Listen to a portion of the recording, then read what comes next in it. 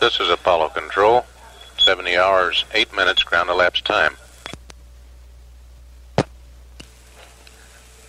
Distance now of Apollo 20 from the moon, 30,385 nautical miles.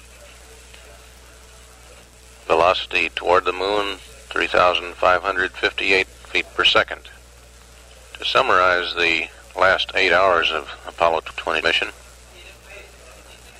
which the green team of flight controllers under flight director were here in the control center. The crew went into the LEM for the LEM familiarization and housekeeping chores somewhat early. Also the television pass, which had been scheduled to start at 63 hours 30 minutes, actually began at 62 hours 52 minutes, about 38 minutes early. The TV ran 56 minutes total time. During the TV pass, took the viewer through a tour of the lunar module and how they stowed the equipment in various stowage areas.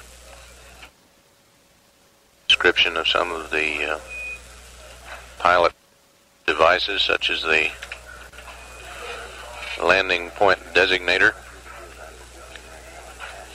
And they closed out with a view of the Earth and the moon out the command module windows after the hatches, probe, and drogue had been restowed in the tunnel. They continued on with their eat period and the pre-sleep checklist and a negative crew status report. They've taken no medications. They were back on the timeline for beginning of the rest period at 68 hours, and since mid-course correction number 4 likely will not be made, the sleep period will be extended for a total of 10 hours to end some 7 hours 48 minutes from now.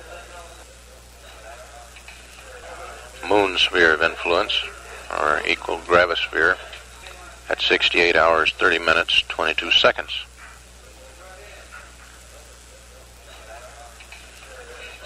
The handover is taking place now with the day shift headed up by Flight Director. And here in Mission Control, the new team of flight controllers who likely were asleep at the time of the TV pass are watching a replay on the large IDA-4 television projection screen and on individual monitors. At 70 hours, 11 minutes, ground elapsed time, this is Apollo Control.